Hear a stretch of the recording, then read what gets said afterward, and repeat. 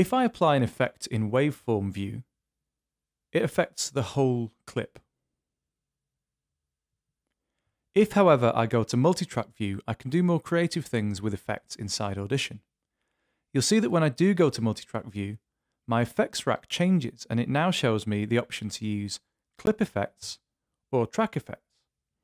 And track effects affect everything on a single track. So however many audio clips I have on this track, they will all be processed through whichever effects I load up in here.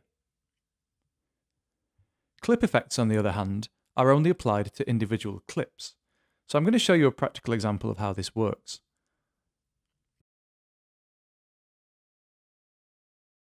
Here in track effects, I'm going to add, for argument's sake, an echo, so it's really obvious what's happening, okay? So here's my echo.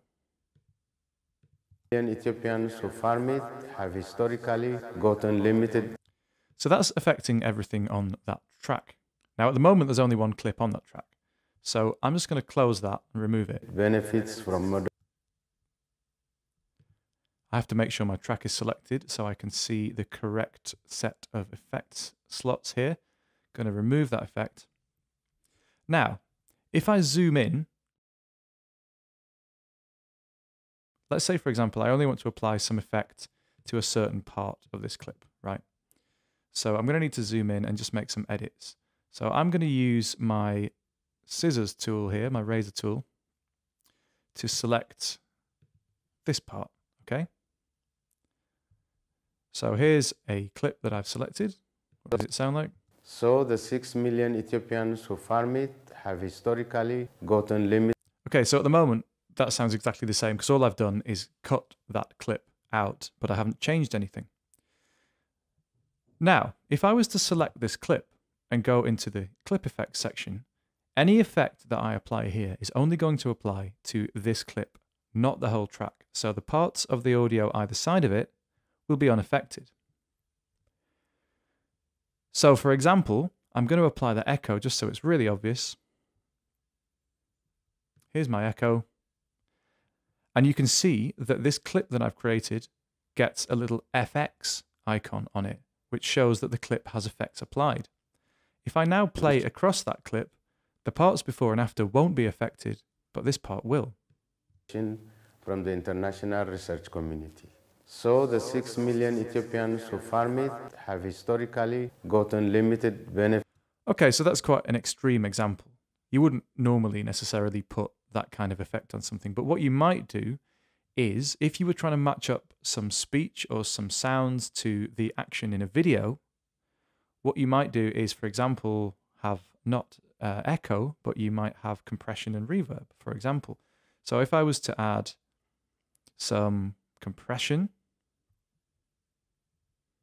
and I was to say a voiceover compressor plus some reverb,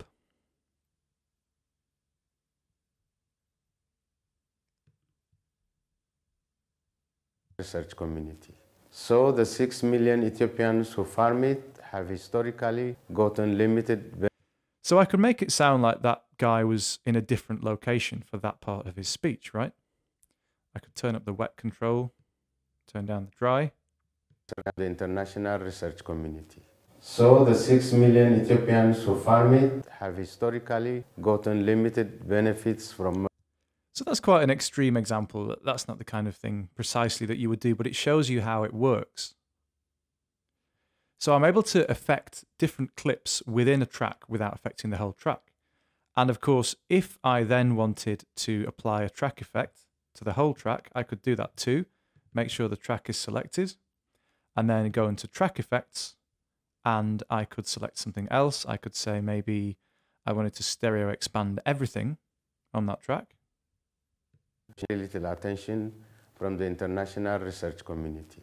So the 6 million Ethiopians who farm it have historically gotten limited benefits from modern improvements in farming techniques and technologies. In particular, so this effect, because it's a track effect, is now affecting everything, including the clip that I selected, sort of cut up earlier and applied separate effects to. So this clip has now got its clip effect and the track effect. these two sections here only have the track effect.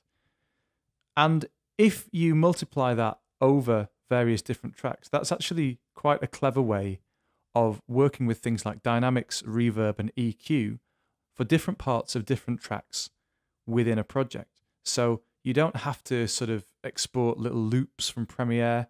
You can basically import all your stems, and then you can create little regions like this, and you can apply things like volume, you can apply fades, you can use these fade handles here, and you can apply effects either to entire tracks or to clips or both.